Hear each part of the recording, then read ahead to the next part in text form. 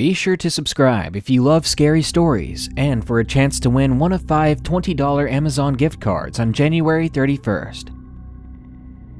So you're going on a bit of a vacation to a cabin soon. You might as well serve yourself up on a silver platter.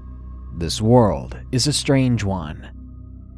Whether you own your own cabin or you're planning on renting one for a weekend getaway, it might be the worst choice of your life. Sure, it's peaceful out there in the midst of nature away from the human pack, but we are drawn to the pack for a reason: safety. So when you give up your brick walls for thin wooden ones away from society, you might think it's relaxing, but you might just be in danger. Evil lives in the shadows, and creatures of the wilderness are ravenous. So, that being said, enjoy these 5 allegedly true cabin in the woods scary stories. But first, if you've ever seen the Mothman or you've encountered the Goat Man, I would love to read your story. Just send it over at darknessprevails.org. Thanks. Now, it's about time we got going to that cabin in the woods. Number 1. The Watcher in the Woods. Submitted by Lisa R. This encounter took place in 2010. My boyfriend and I were in our mid-20s. It was summertime. We were lucky enough to get time off work at the same time, so we decided to spend a couple of nights at my family cabin. This cabin is located in northwestern Ontario, Canada. It's in a remote area about 40 minutes away from the nearest town. It's near a mid-sized lake surrounded by dense forest. There are only 20 cabins on that lake, spread out quite far from one another. We were there in the middle of the week, so there really weren't that many other people on the lake. I should mention that this cabin is on an island. Our plan was to get there Tuesday night, and we'd be leaving by Thursday morning. We arrived and spent the first night without incident. On Wednesday, we took the canoe out for a short ride. Then we parked it on the mainland and went on a hike down an old logging road. The road hasn't been driven down in years. It's overgrown, and as far as I knew, people only used it for blueberry picking nowadays. But it goes into the bush for quite a few kilometers. The two of us hiked down this road for about 2 hours. Soon we sat down for a small lunch, then decided to turn back. On our way back, I could not shake the heavy feeling that we were being watched and followed. It only occurred to me then that if anything bad were to happen to us, no one was coming to help. In hindsight, we should have told someone about our hiking plans, considering we went 2 hours in, just in case, but it was too late for that. I tried my best to dismiss how I felt, and I didn't mention it to my boyfriend. We found the canoe where we had left it tied up.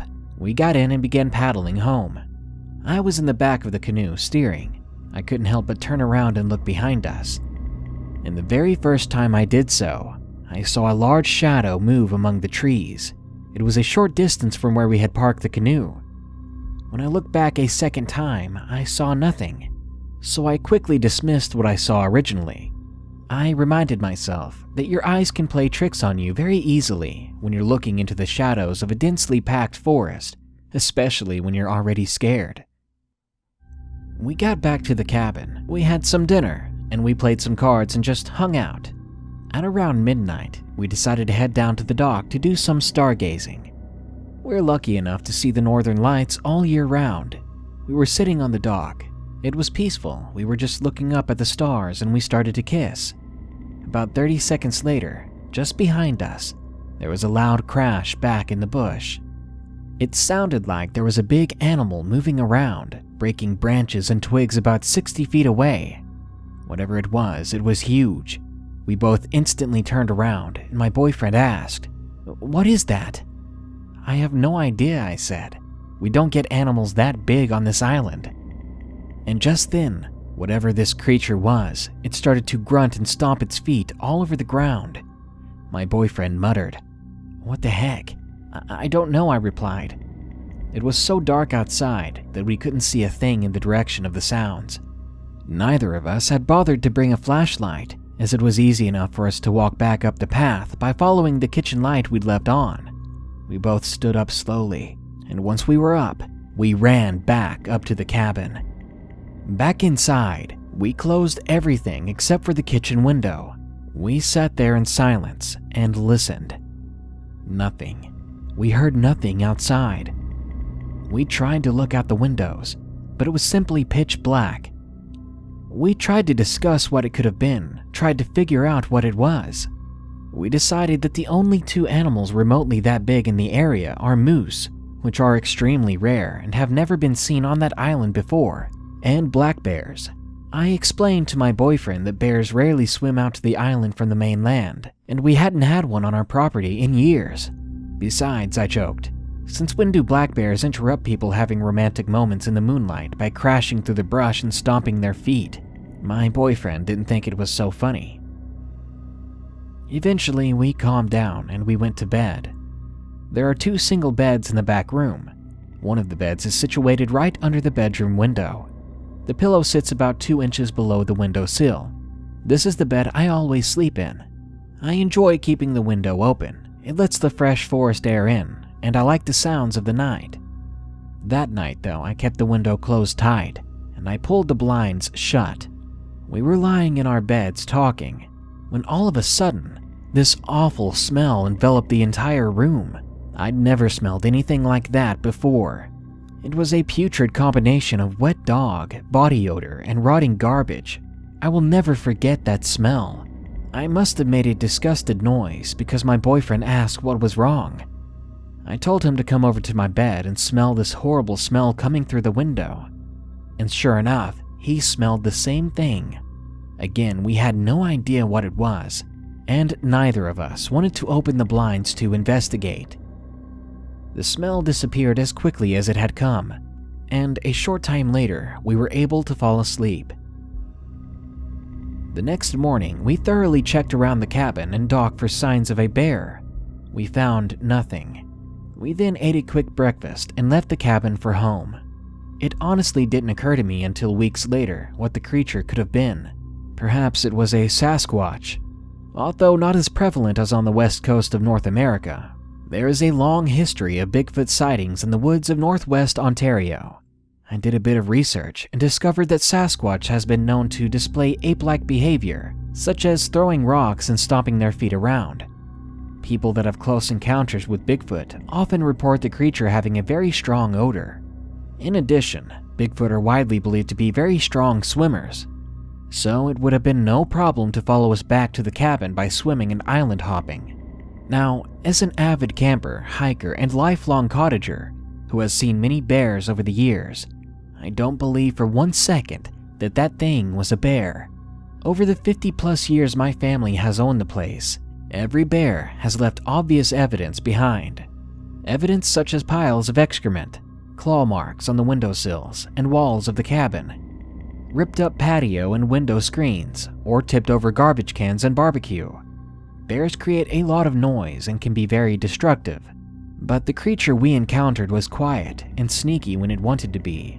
Too clever for a bear.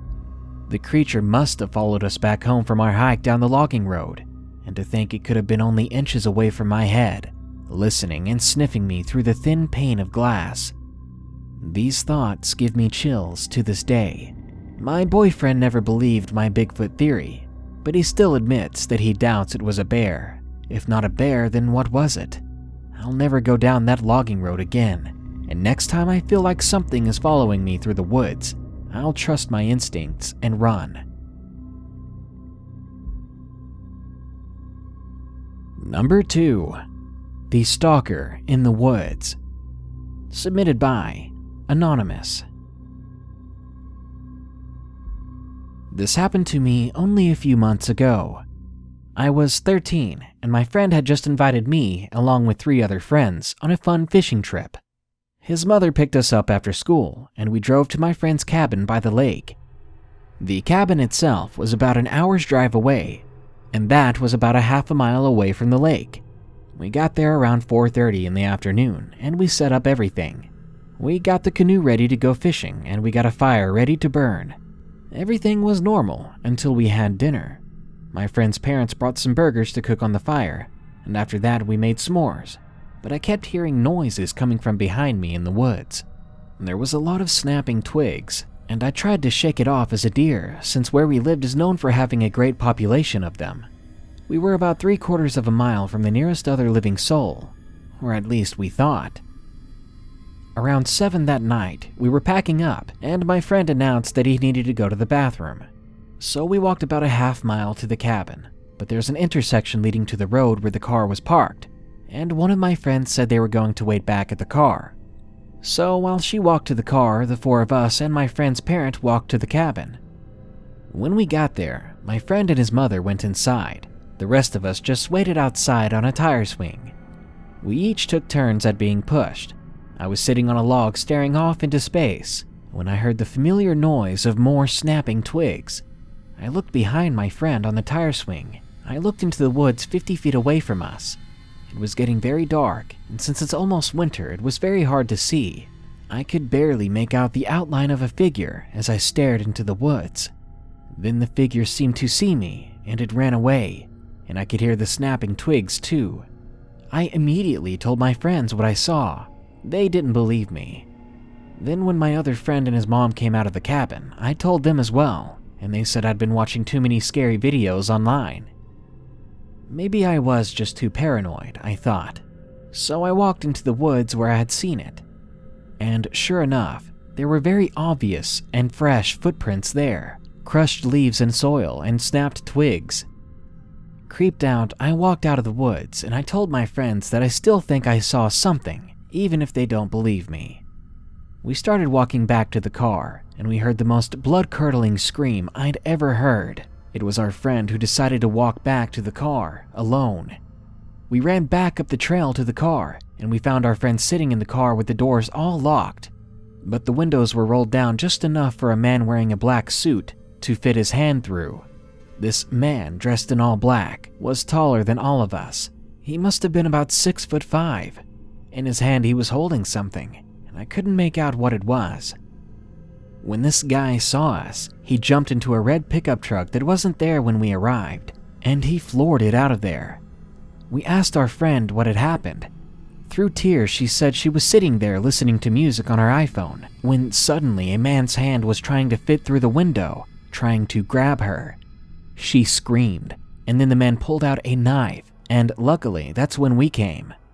She was still choking up, but I could tell she was saying that she would have been killed if we hadn't come at the right time. It turned out that one of my friend's parents was holding a shotgun, and that's why the man didn't try to fight us. The parents called the police, and we all got in the car and sped home. When we were dropped off, she told my parents what happened, and luckily no one was injured. I still hang out with all 4 of those friends. We were planning on going to the cabin again later that year, but we decided that a sleepover would be better. Who would want to go back to where a traumatizing event took place, where they almost died? Number 3. The Cabin. Submitted by Thomas. 4 years ago, my friend invited me to stay at their cabin in Tahoe. I didn't really know them very well, so I asked if I could bring my best friend Mark along. It wasn't a very long road trip. It was something like 3 hours, so it wasn't that bad. The cabin was this old 4-story place, including basement and loft, of course, with another smaller cabin in the backyard, which had 2 stories. When you stand in front of the cabin, you walk up a long flight of stairs, and in front of you, you will see a door. To the left is another staircase that goes to a sliding door, and to the right is the path to the backyard. Once you go through the door, to your left is a door to the basement, and in front of you are stairs that curve to the left and up to the 2nd story.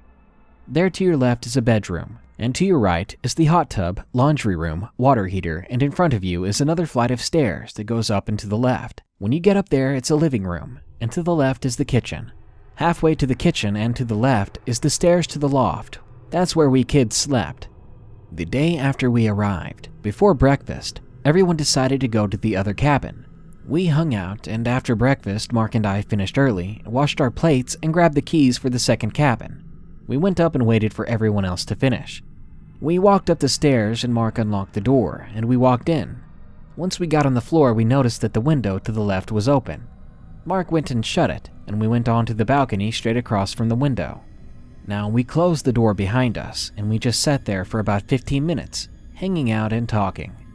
When we got bored and realized that they weren't coming, we turned around and tried the door. It was locked from the inside. Now, we thought this was a self-locking door or something, so we thought we were idiots for closing it. So it was just us, locked out. We freaked out, and we forgot about the keys in Mark's pocket. Then there was the sudden realization of the keys, and Mark took them out and unlocked the door. But as soon as we opened it, the window from before that was open when we walked in, the one that we had shut, it was now open again. Slowly, I closed the window, and we headed for the other cabin. 4 steps down from the outside stairs, we realized we left the door open. Well, I left the door open, so I went to go close the door. And once I was up there, I heard it. There were footsteps on the upper level. I ran back to Mark, trying to get down the stairs, telling him that someone is in the cabin. Those 4 words made us run so fast, faster than our little legs could go. When we got back to the bigger cabin, we told everyone what happened. We all decided to go back, but we brought knives and the biggest sticks we could find. I yelled into the still open door, "If anyone's in there, come out, we have weapons." No answer. We ran into the cabin and did a complete sweep of the first floor and found nobody. Adrenaline pumping, I led everybody up the stairs, but again, we found nothing. Just an open window. That night, we all kept that in the back of our minds, thinking about it occasionally. Right before dinner, we made up this game where we would put freaking sheets over our heads, hide, and scare the ghost hunters who were coming down to the second-story bedroom. They had to find the ghost without getting caught. It was my turn to be the ghost, so I went down to find a hiding spot. And that's when I saw it. It was floating or gliding past a window. No person could reach that unless they were 20 feet tall. Its face was pale white. It went in front of the window, just minding its own business. My heart sank. Immediately, I ran up the stairs to the living room when a pillow thrown by one of the other kids hit the chandelier, and we had to end the game early. After dinner and getting ready for bed, I told Mark what I saw. He believed me, and because the others wouldn't believe us, we decided not to tell anybody. But that night, I woke up at 3 in the morning, and little did I know that Mark did too, because we both saw something going up the stairs to the loft. It seemed to be a shadow. I don't know how else to describe it. It was blacker than black, like a solid black mass, just walking up the stairs. That morning, I told Mark about the incident, and what he said made me feel less crazy. He said, "Yeah, it was like 3 in the morning. I heard someone walking up the stairs. Then I just fell back asleep thinking it was one of you guys." And thankfully, that was the day we left. Now, I only went there one more time after these incidents, and I never had an experience like those again. Number 4. Cabin in the Woods. Submitted by S. James N. This happened about 2 years ago. I was 12 at the time. It was just me and my grandpa. We were staying out at a cabin in the woods. A couple of times every year, we'd go to this cabin to camp out for about a week. This happened on our second to last day of our little camp out. I had gone out to collect some water from a well. I was walking back, and I looked up the hill to see a man standing there. He was kind of far away. All I could really make out was his shadow. As I looked up at him, he started to move. I was used to seeing people, but they were always hunters, wearing bright orange clothing or camouflage. But this man was wearing dark clothing. He left my line of sight as I walked away. When I got back, I asked my grandpa about the man. He said that I shouldn't worry, that it was probably just someone hiking through the woods. But I saw the same man one more time that day. He was down by the creek, just standing there. I ran back to camp as I was too scared to do anything. I have insomnia, so it's sometimes hard for me to go to sleep. It was nighttime and my grandpa was sleeping. But I lay awake on the couch downstairs playing games on my phone.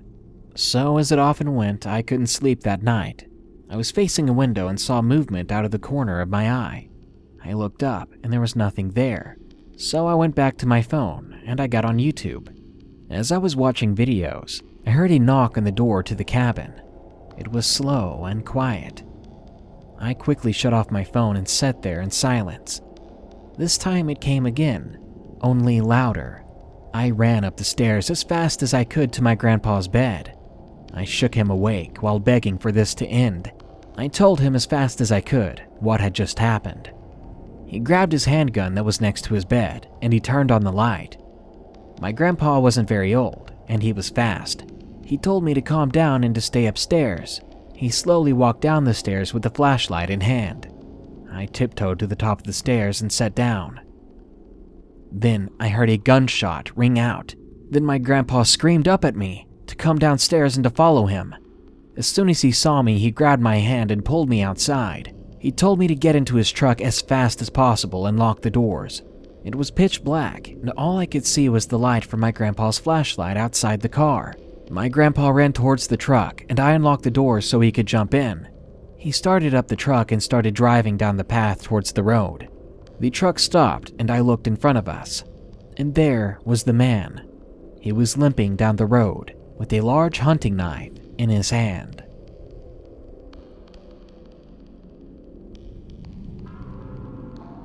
Number 5. The Lake's Secret. Submitted by Riley W.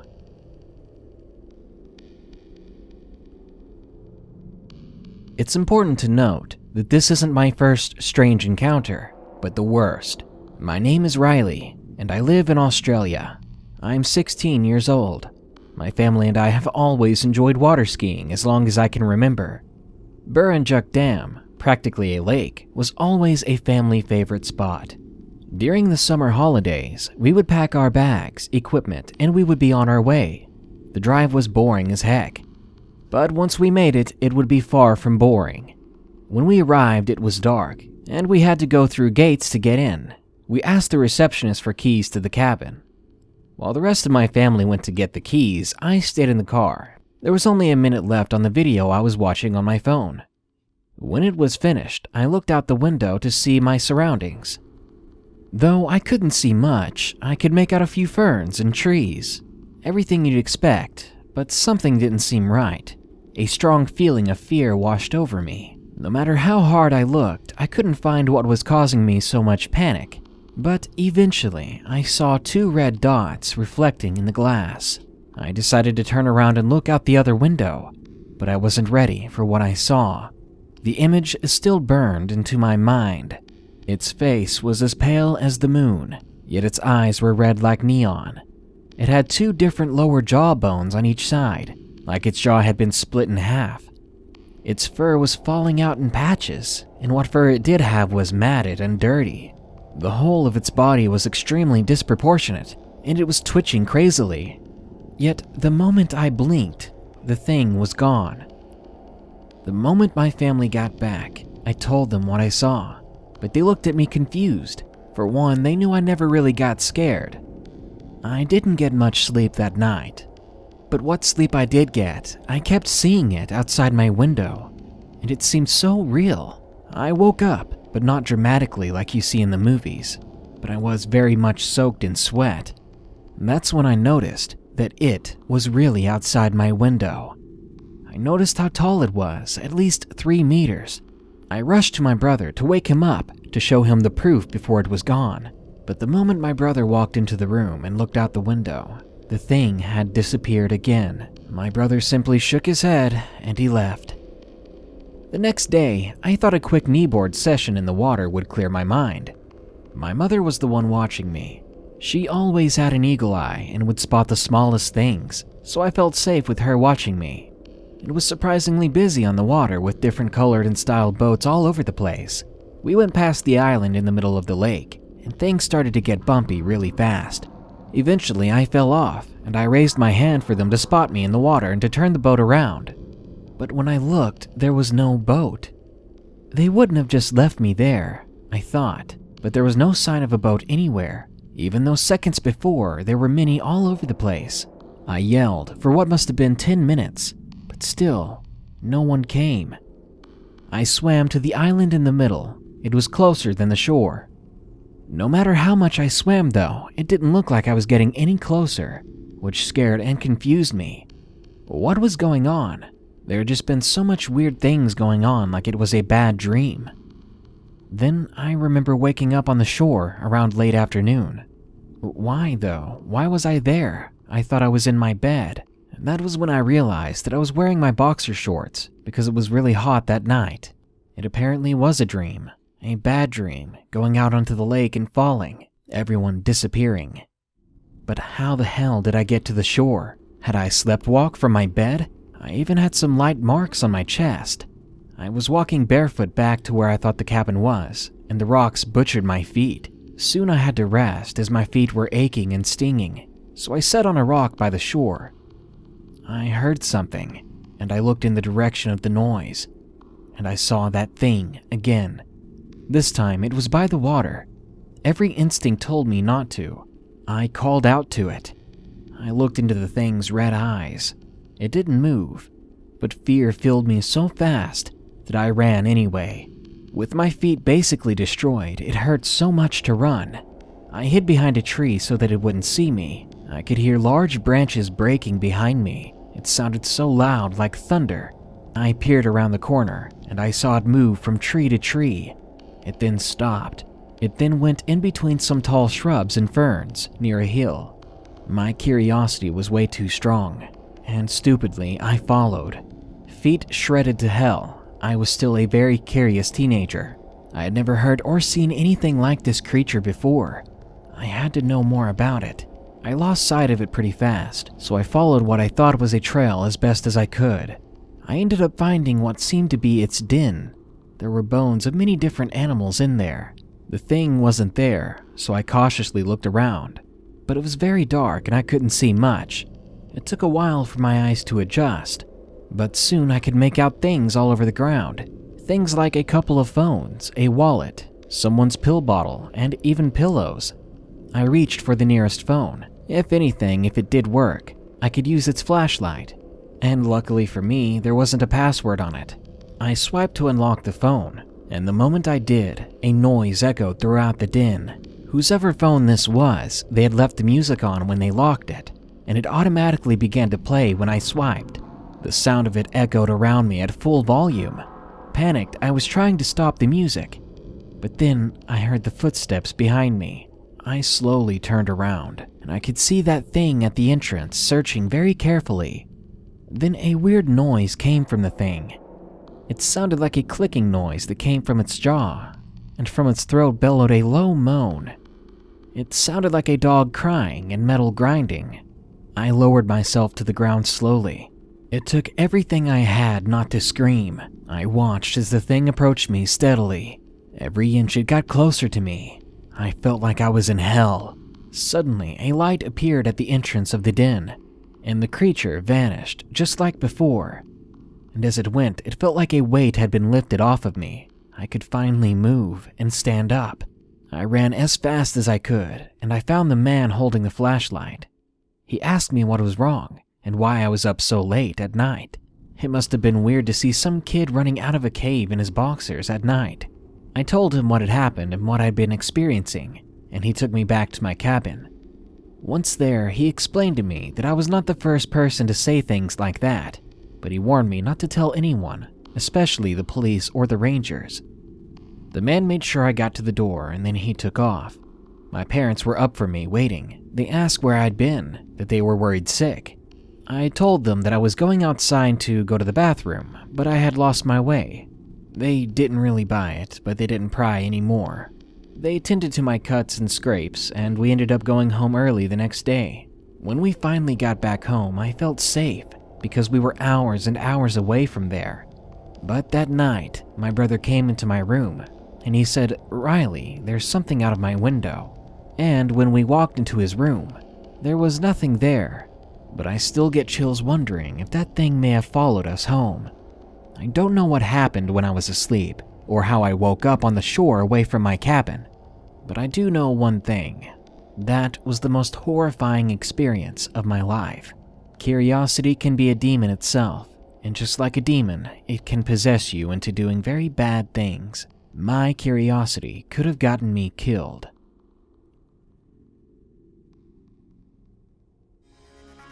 I've always wished I had the money to buy tens of thousands of cameras all connected to one server wirelessly. I'd place them in the woods where strange sightings have occurred recently. They would cover every square inch of the forest in their line of sight, leaving nothing unseen. If something was out there, I would see it. Even if I had to hire people to watch the countless hours of footage, we would find evidence of something. But for now, people will continue to be lost, or may I say taken in the woods by someone or something. And any of us could be next. Good night. Be sure to like, share, comment, and subscribe if you enjoyed the video. And don't forget to send me your Goatman and Mothman sightings at darknessprevails.org. Thanks.